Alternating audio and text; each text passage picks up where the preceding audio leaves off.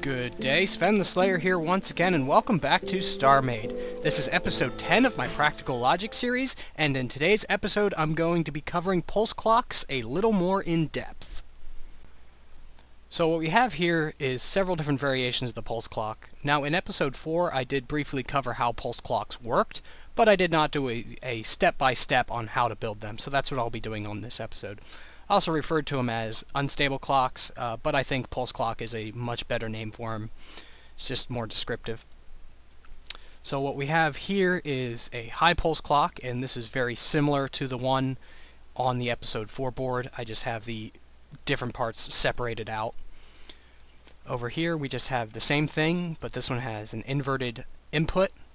So it's on when the activator is low, and this works for connecting them to docks.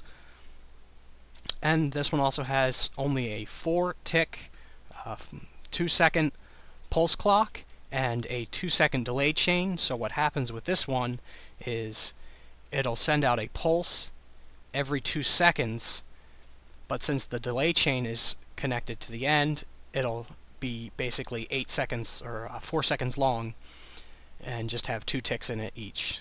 And this way you can create really long delay chains and control the distance between different pulses, because you might not want to have a pulse clock the entire length of your runway or such.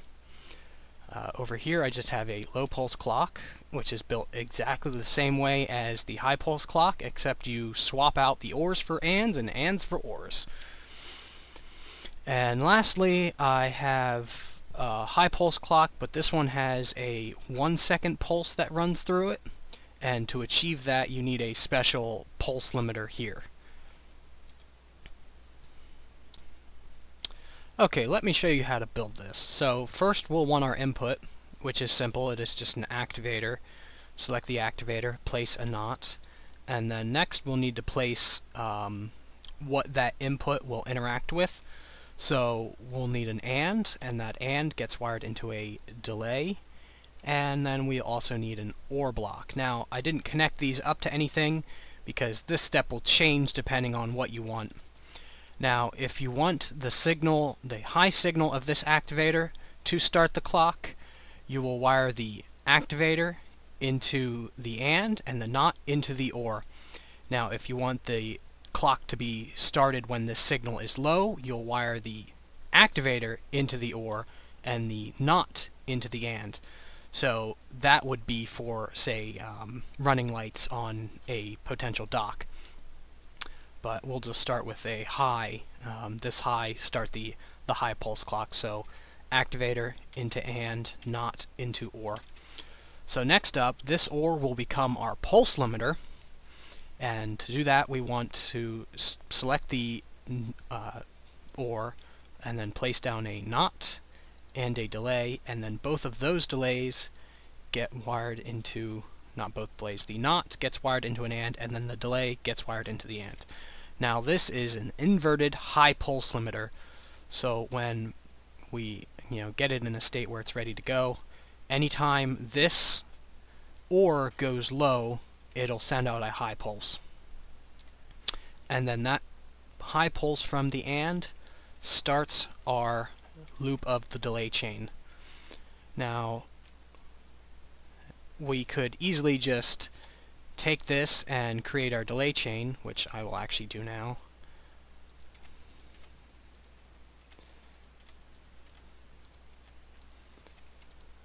And we have a functioning pulse clock. This is the pulse clock without any of the error checking systems, but it functions. Now to add error checking in it, we'll have to first create an auto start essentially. So to do that you'll want to connect every delay in this chain up to the OR from our pulse clock here. So what that means is anytime this goes low now, it'll send out a pulse. So we can force a break and you'll see that it pulsed again and started the loop over. So when the game is loading, if for whatever reason the pulse gets lost, it'll start the system over again. Now, to do error protection from longer pulses, such as if a extra long pulse gets in, this will actually freeze the clock. Or it didn't freeze it, because I can freeze it, but yeah. So to prevent this, we'll need an and then that and gets wired into a NOT, and let's just turn that NOT on. And then this NOT goes into the and on the delay chain. So what this does is we can take a signal from the last two blocks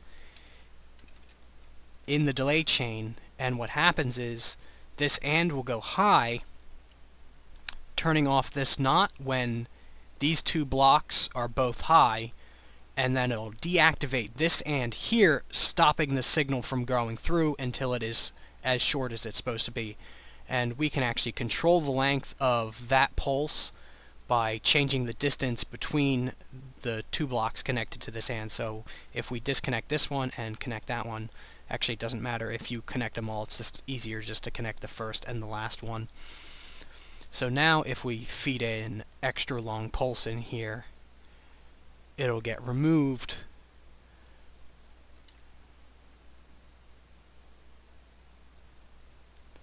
but it'll now be 1 second instead of half a second.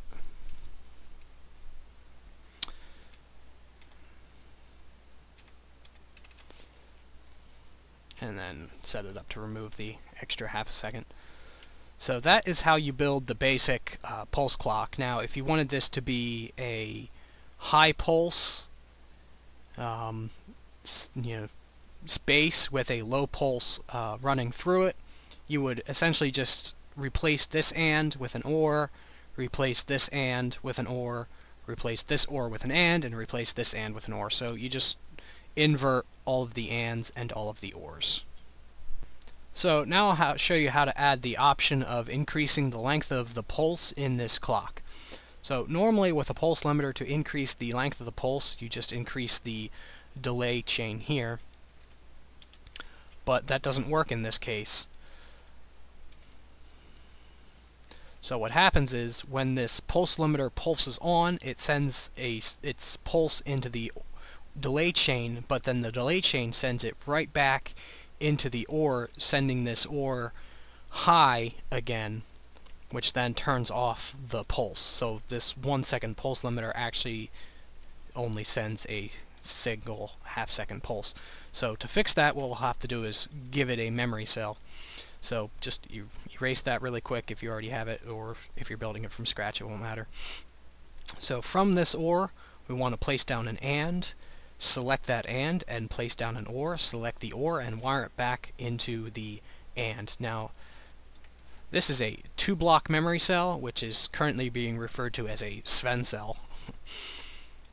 And then from here, we want to take a signal from either OR, it doesn't matter, these should always be in the same state, and wire in a NOT, that NOT into the length of delay chain we want our pulse to be, and then the signal from the end of that delay chain into the OR. And to complete it, we just want to take this NOT into the first delay here to start our pulse out. So now we will turn it on, and the memory cell will be set so it doesn't matter, it doesn't care what state the OR is. And then once the delay runs through here, it'll turn off the memory cell.